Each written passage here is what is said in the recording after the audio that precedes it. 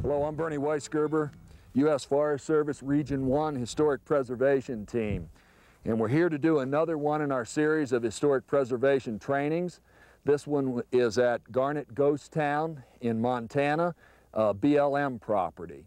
We're going to do log structure stabilization and repair. And if you'll come with me, we're going to start by inspecting some of these log buildings.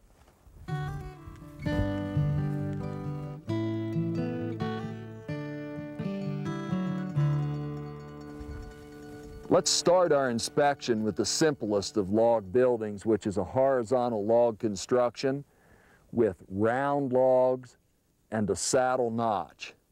Most of these buildings here at Garnet Ghost Town were miners' buildings, and they were put up to be temporary structures. So the simplest of construction techniques were used because they didn't intend to be here very long. Now you can see that there's some deterioration on the ends of the logs here, but basically this building is not in bad shape. The daubing, which is the mortar between the logs, has started to deteriorate. An inspection on a log building is actually quite simple. A simple tool like a pocket knife for a probe or an awl, and these logs are fairly sound. Usually where we find problems is the sill logs, and it looks to me like this sill log has already been replaced once in its life. And it's not a bad replacement. It's sympathetic to the construction of the building. But now let's take a look at a little bit more involved log construction. This log building is a little bit more involved. It's hewn log, and it was hewn with the broad axe. We're going to cover that phase of log restoration and log construction a little bit later.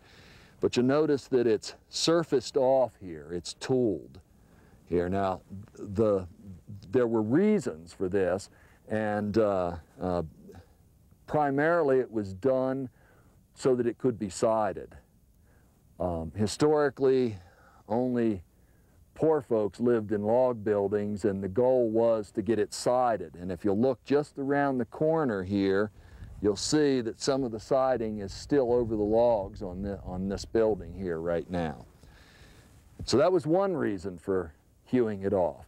Another reason to hew it was because logs rot from the sapwood, which is on the exterior of the log. So if you hew off the sapwood, you're exposing the heartwood to the elements. Makes it more durable. On the interior, the logs were also hewn in order to allow for wallpapering, flat walls, and a more livable space. So this building here was built as a more permanent residence. And I understand from the ranger here at Garnet that this was a cabinet maker, a builder, owned this building here in town. Now there's been some preservation work or some restoration work done to this building, and I feel that I need to point out that these bottom three logs here are replacements and not a particularly good match to the historic logs. You notice that the hewing does not match, the sizes, they're uneven, as far as the wall goes. And what we really want to try and do in historic preservation is to match the existing as to the best of our ability.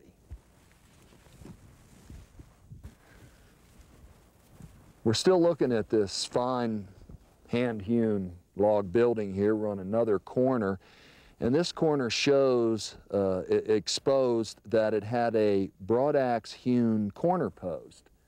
That's a bit unusual with horizontal hewn log buildings. They usually have a half dovetail, full dovetail, steeple notch, tenon notch instead of a corner post.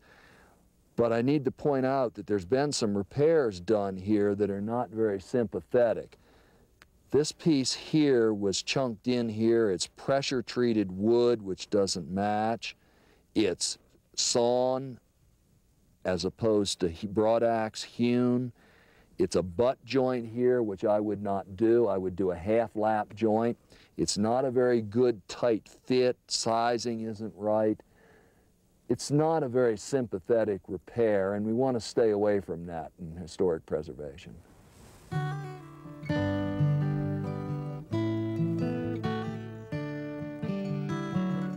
The first step in the hewing process, after you have the log on the yokes and V'd in at about knee height, which is comfortable to work at, is to position the log the right direction for the hewing to take place on the two opposite sides. And you want to do that to hew the sweep out of the log. If the log has a sweep, you rotate it with the PV or the cant hook to get it in position. Once it's in position for the sweep, it's time to do your layout work. But first, you want to dog the log in to the yokes using a log dog, which is like a big iron staple with the edges contrary to each other to go with the grain to hold it in place. You dog it on both ends and on the opposite side of the log from where you're going to start the hewing process. Then you lay it out. Now, one side of this log has already been hewn and laid out, but I always start off at the top end of the log instead of at the butt end of the log, because there's more room for more wiggle room when you get to the other end if you have more wood left there. So the tools are quite simple. For a plumb, you need a small square, you need a chalk line, and I'm hunting around here for my hammer. And you need a carpenter's pencil to lay this out. So what you do is, and most of the hewn log buildings are between 6 and 8 inches in width. So with one side hewn off, we'll come out here 8 inches, because this is a large log, and we'll put a mark right here. Then, and I'm working sort of backwards here, or upside down here from normal, then what I do is lay it out with a plumb mark on it.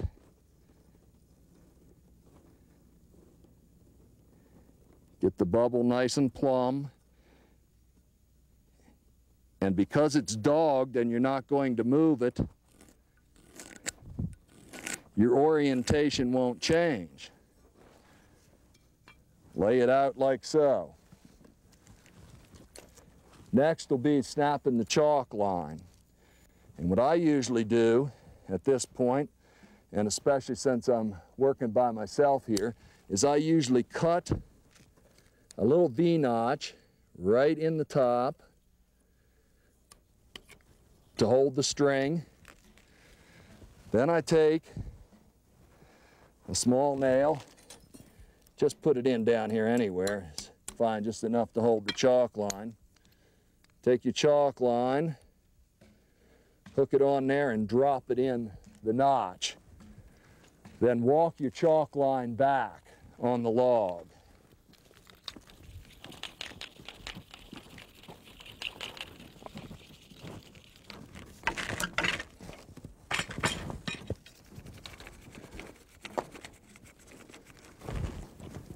Do your layout on the other end here for your width.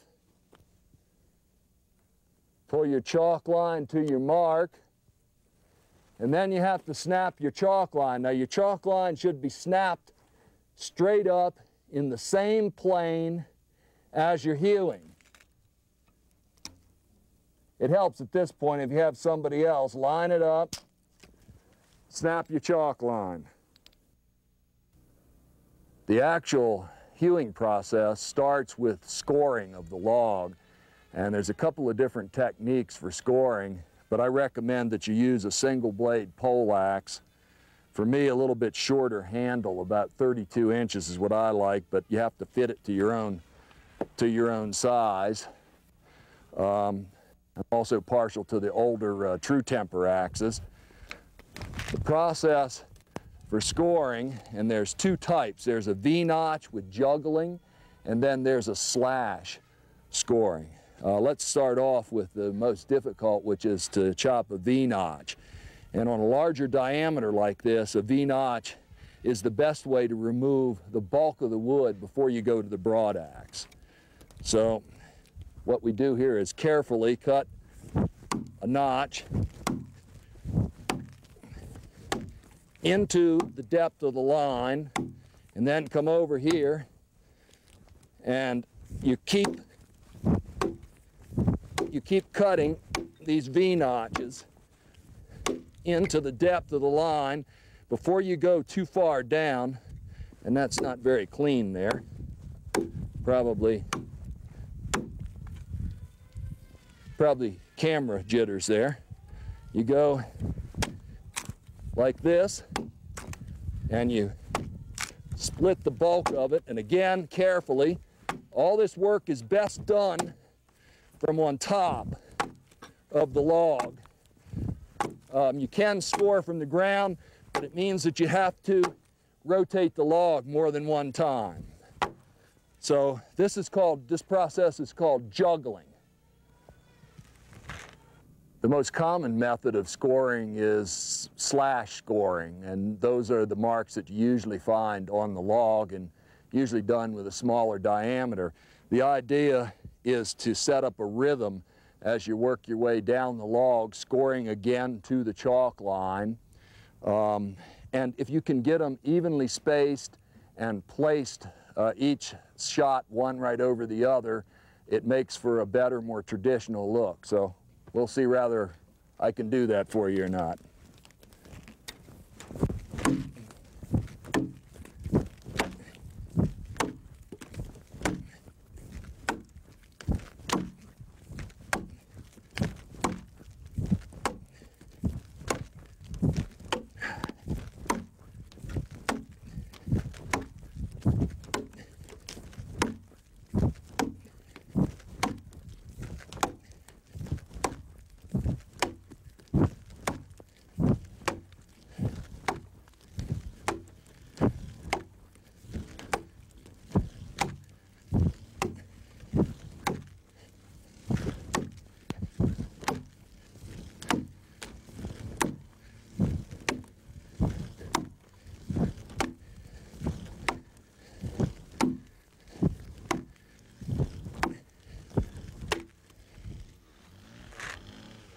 That's the slash scoring process, and we're trying to keep the marks 3 to 4 inches apart and one over top of the other. There's a little, if you would, there's a little dance that goes with this, a shuffling motion that you do to keep the rhythm going on it, to keep your even spacing. After the scoring process, we move to the broad axe, the tool that really does all of the hewing work. And the majority of hewn log buildings, at least in the west and in the east, except out of New England area where beams were hewn with the adze, it was all done with the broad axe. And I've got 3 different broad axes here for you to look at. This particular model is a Pennsylvania pattern, and it's my grandfather's. It has an S-bend handle on it of ancient origin. large blade and quite heavy, and of course the weight is an advantage. The second one, and the one I'll probably use for you in this demonstration, is a New Orleans pattern. Head shaped a little bit different, a lot more delicate, refined, does a very fine job, and my particular favorite on a head pattern. This last one is another Pennsylvania pattern, but it's a reproduction that comes from Woodcraft Supply, and it has an S-bend handle on it. I don't like where the bend is, and it was steamed and bent, but of all of the newer manufactured broad axes, this one seems to be the best. Still not real sure with it yet. I haven't used it a whole lot. I still prefer the historic ones. So the hewing process is one of removing the rest of the wood to the line. That sometimes on a larger diameter log like this, that sometimes takes 2 tries at each side. And that would be score with the pole axe, hew with the broad axe, come back and score the last time to the line, and again use the broad axe to finish. Traditional broad axe worked forward with it. The terminology "bark your knuckles" came from this historic process where, as you're chopping like this, your knuckles are in jeopardy on the log. That's why historically you hew forward, creates more room for your hands. The handle is offset. This is a dog leg offset to give you a little bit more hand room in there. Now, I also like to hew backwards, even though it puts my fingers in more jeopardy, barking my knuckles, because I can see the plane that I've just worked on, and it gives me a better sight line if I go that way. But we'll start here and do it in a traditional fashion. The broad axe is raised and lowered in an easy motion. It's not swung real hard.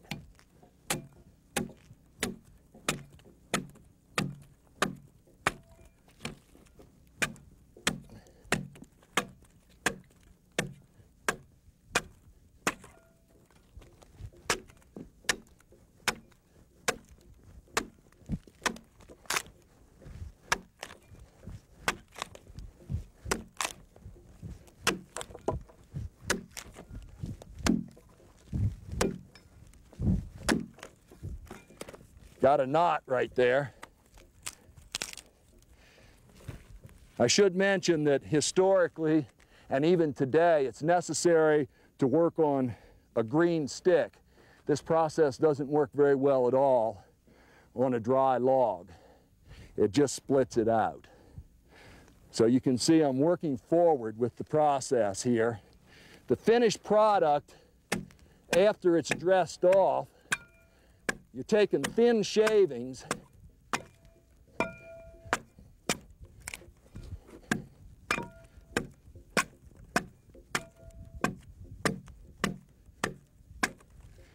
and some of them are quite thin for an axe,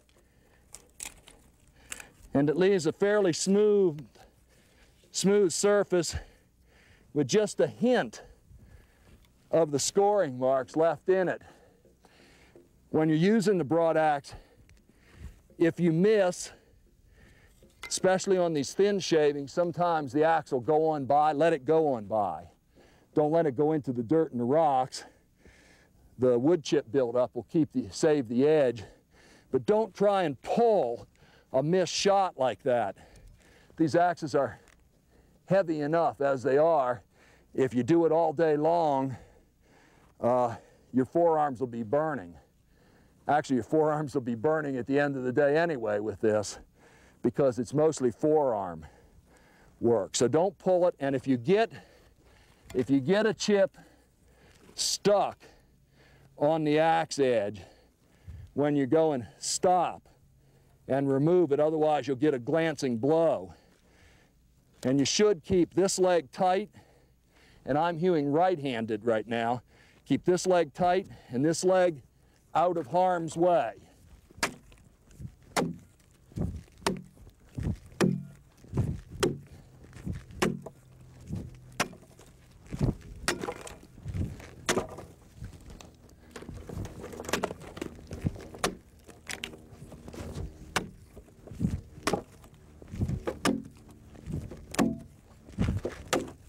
I'm just roughing it out right now. I would come back and rescore and rehew like I told you. Today, in historic preservation, we have to sometimes marry the old with the new. And we do some chainsaw work where necessary. We'll finish it off in the same traditional scoring, hewing process so it looks the same, but this speeds up the process quite a bit for us. And what I'm going to do here is slab this off, and I'll just get this started for you so you can get the idea of it. But the chalk line is here. You run a line down your chalk line with your chainsaw once to score the line, and then you cut to the line.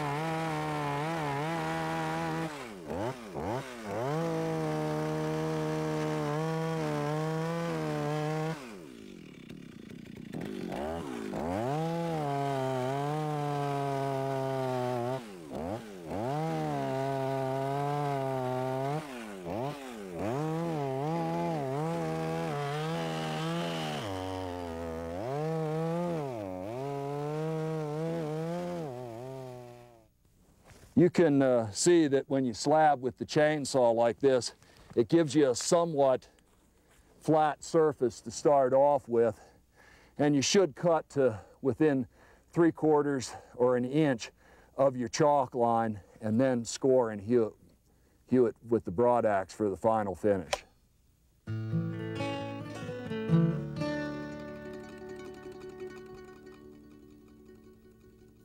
Even though the foot adze is not a hewing tool per se, it still is a tool that's used in log work and heavy timber construction. And this particular one here is a carpenter's adze. It has a half a pole on it, which distinguishes it as a carpenter's adze. The traditional way to use this tool is to stand on top of the log and chop right towards your feet. So I'm going to do that while I'm looking at my feet.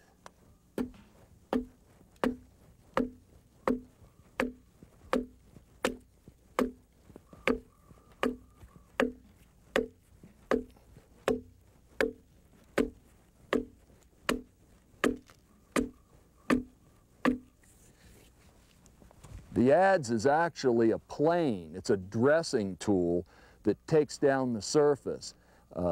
When broad axe hewn logs were dressed up for parlor beams, they were planed off, and you'll notice that it leaves a smoother finish, although undulating, but also a fairly thin shaving, and in a lot of cases, not much thicker than a plain shaving blade.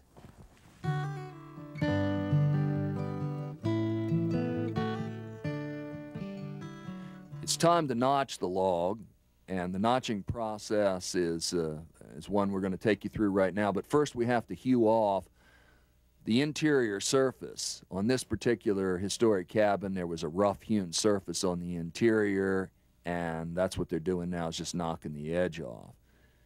It's time to do the layout work on the log that's going to go in the building next, and it's over top, sitting over top the log that it's going to be resting on.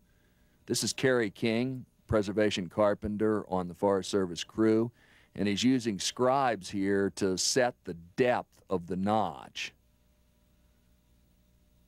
That little spray bottle is just water. The log surface is rough, and we use an indelible pencil. It leaves a better mark if you wet it down. It's difficult to get a good mark anyway.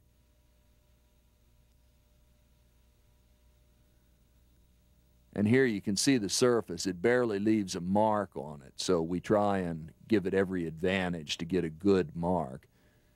He's holding the scribes with the plumb vials level in both planes so that the notch corresponds accurately to the log below it. It's already set to the right depth, and you can see the vials here where he's holding them level. This particular log had a little V-notch with the log above it.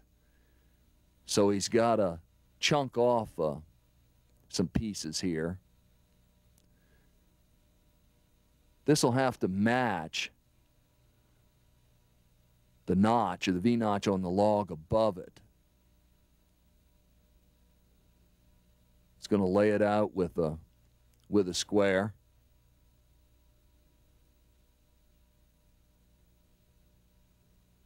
Nope, other side of the square. Get it just right and mark it out.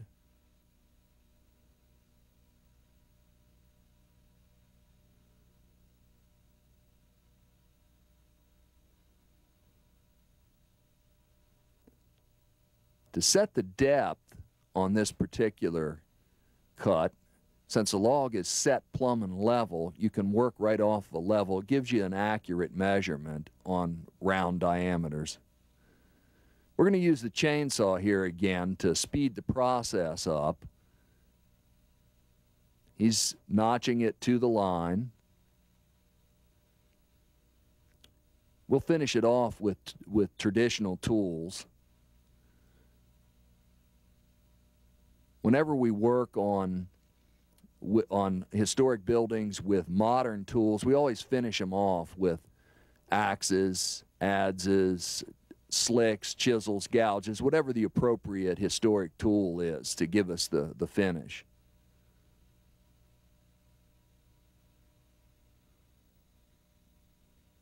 I've got it smoothed off. We're ready to turn the log here to notch the mark for the saddle notch. The pencil line doesn't really show real well, so what Carrie's doing here is using just a carpenter's chisel to score. In the notching process, you a lot of times lose the pencil line, so he scores it first with the chisel so he won't lose the line. Going to use the axe completely on this one and not use the chainsaw. He's going to rough it out with the axe.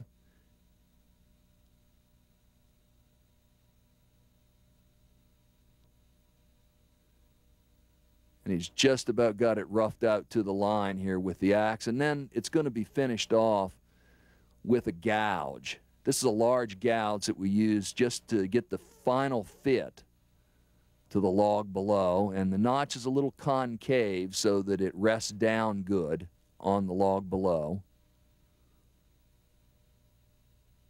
Time to put it in the building. We get everybody on the site, use the timber tongs or Swede hooks to safely carry it to the building. We're going to see if it fits here. Press it up into place.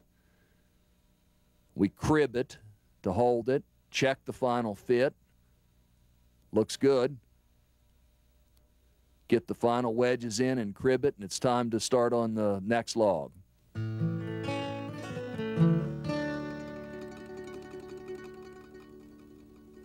lot of our work in log preservation, log building preservation, requires Dutchman repair. And Dutchman is a piece that's fit where we've got a deteriorated or rotted section of log, either a crown end out at the corner or even mid-wall.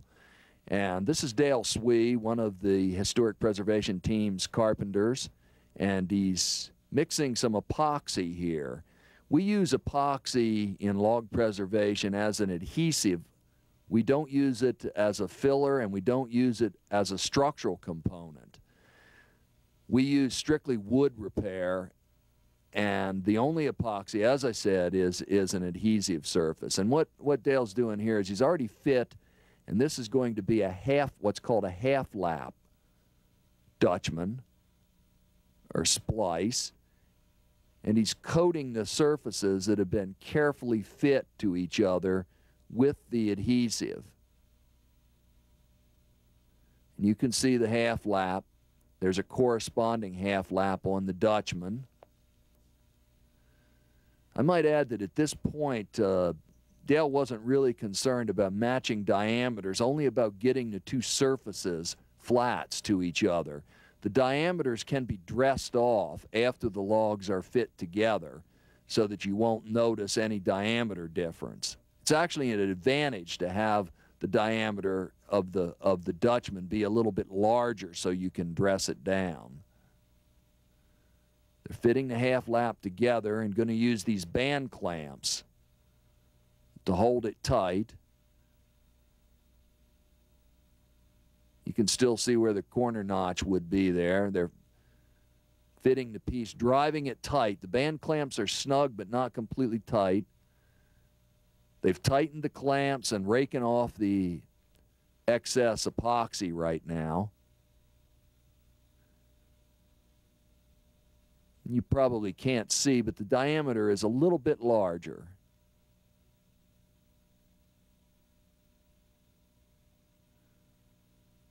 After the epoxy sets up, it's time to dowel it together.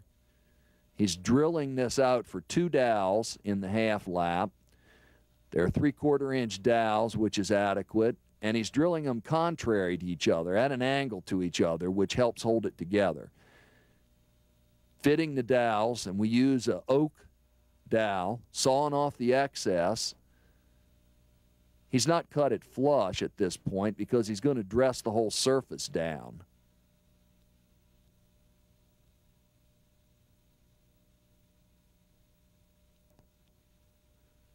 And it's ready. Another important part of log repair, and we've mocked this up here again just like the Dutchman repair, is called a face splice.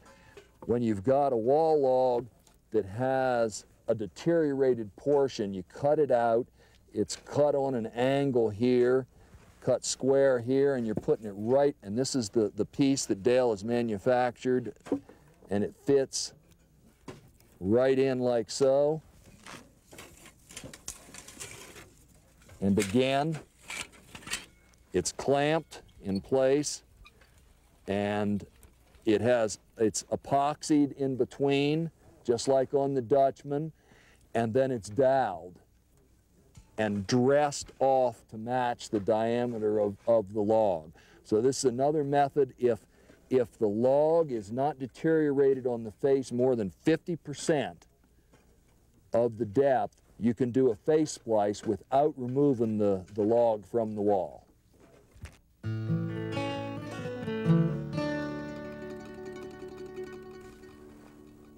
We're here at our project site now, and BLM prepared the site for the training, excavated, put in a retaining wall, and jacked and cribbed the building for us.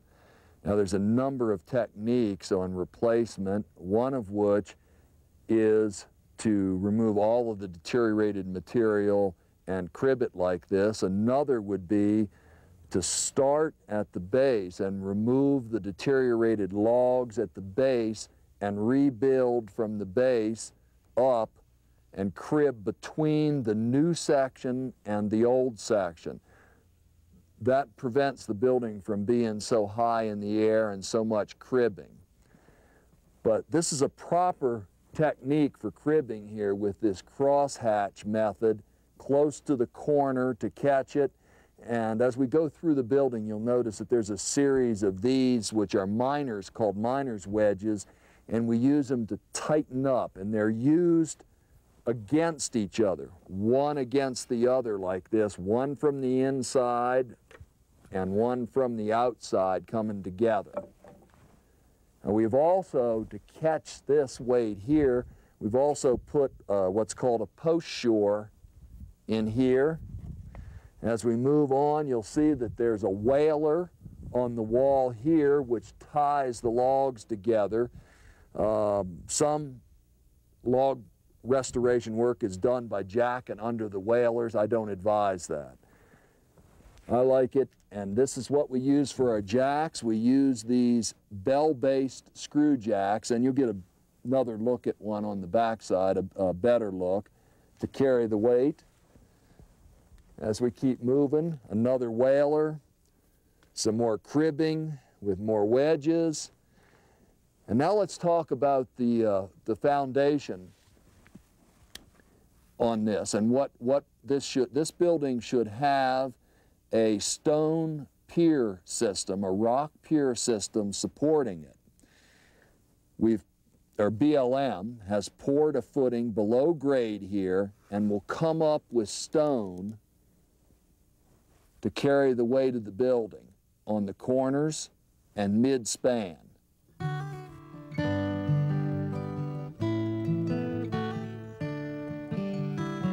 I want to talk about the daubing on log cabin construction, and the daubing is this actual mortar substance that's between the logs. It's today it's referred to as chinking, and that's inaccurate. The chinking is the log billets that are split and placed between the logs, and then the mortar is put over top of it, the cement mix, daubing mix. So this is daubing. Now, the daubing historically was made up of 2 or 3 major components, one being water, one being lime, and the other being an aggregate, which was most likely local creek sand. It made the daubing soft. When you can crush it in your fingers like this, it's primarily lime and sand and water and no Portland cement. This dates the daubing on this building.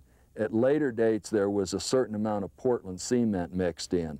Now, there's no magic formula for daubing, and some daubing mixes have horse hair mixed in with them for a binder. Some have hog hair.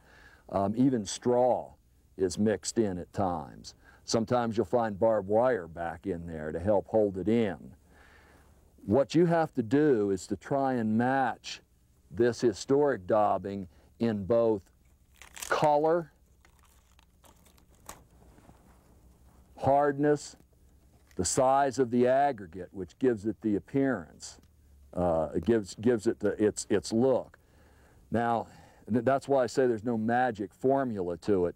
What we do is we take some of this and use it as a sample, and then we mix a sample board up of 3 basic components, and those are over here.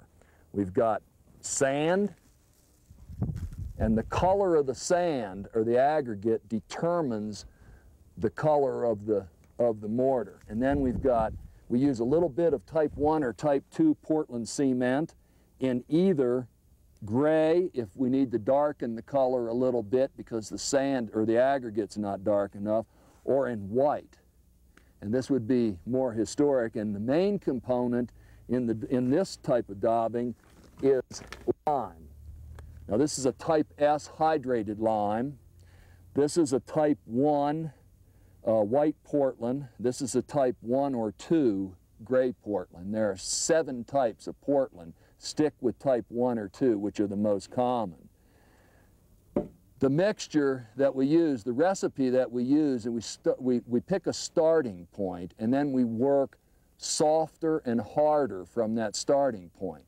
And in a little bit, we'll mix up some for you and put the patches down on the sample board. Then we let it dry, and we pick it up and we do just what I did here. We put it between our fingers. We see how hard it is. We're trying to match that. We look at it for the aggregate, and we look at it for the color. Then we're ready to actually redaub the building at that point.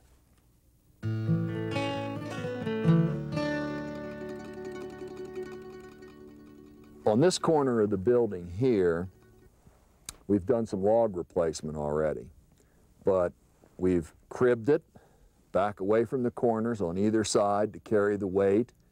We've attached sway braces here to keep the building from shifting around. And you'll notice that there's 3 replacement logs here. In other words, the original logs were too deteriorated to repair with either a Dutchman or a face splice. This one is a replacement, this one, and this one. And you can see some of the layout work on the end of this for the notching system on this particular log, which differs from some of the others in the saddle notch. The logs are not a very tight fit. It's pretty sloppy. It was meant to be a temporary miner's cabin.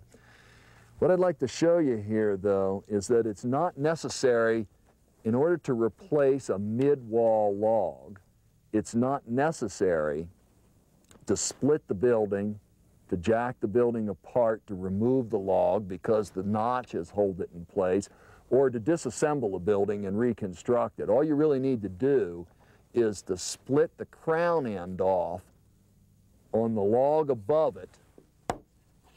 And what we did is we sawed this back to the notch, do it on the opposite corner, take the piece, save the piece, slide your deteriorated log out, fabricate your new log, notch it, slide it back in, put your piece back in place,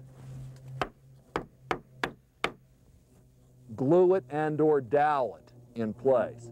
A lot simpler and cheaper method.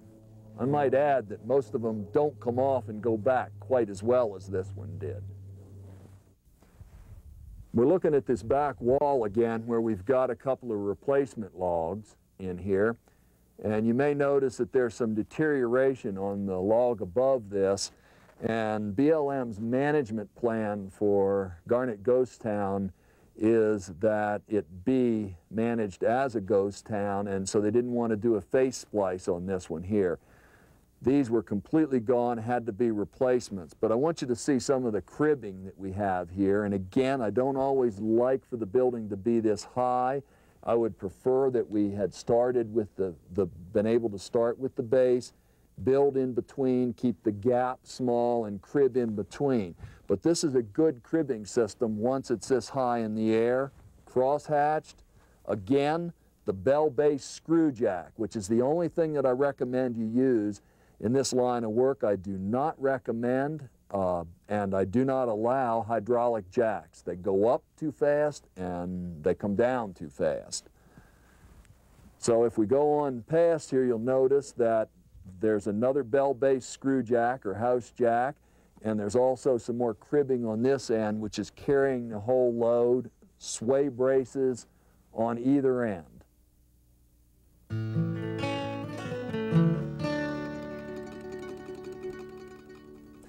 Let me say a quick word about safety. It's imperative when working on a building like this with the crew that you pay close attention to all members of the team, removing cribbing, removing wedges, slacking the jacks off, backing the jacks off. Be sure to communicate with everybody so that nobody on the front side of the building is letting a jack down when you're working on the back side. The jacking and the cribbing should be set up in a safe manner like this. A lot of use of the miner's wedges to tighten everything up. Thanks for joining us in another one of our historic preservation trainings. And we're about to leave Garnet Ghost Town, move on to another project. We hope that you can join us in the future for another one of our sessions.